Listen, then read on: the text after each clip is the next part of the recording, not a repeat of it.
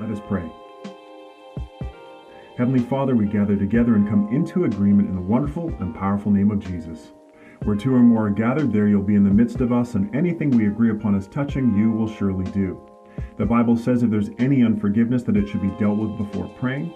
Therefore, we release any anger, bad feelings, resentment, or any other wrong attitude before you now. We lay it at your feet and we release and forgive those who have wronged us.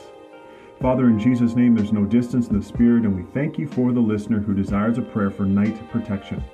Amazing, wonderful, mighty. Words can barely describe how awesome you are, God.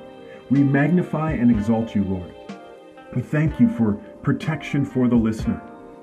We declare that in peace they lie down and sleep, for you alone, Lord, make them dwell in safety.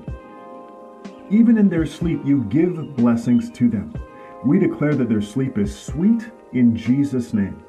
Lord, you and you alone are the listener's safety and their protection. Father, you are their rock.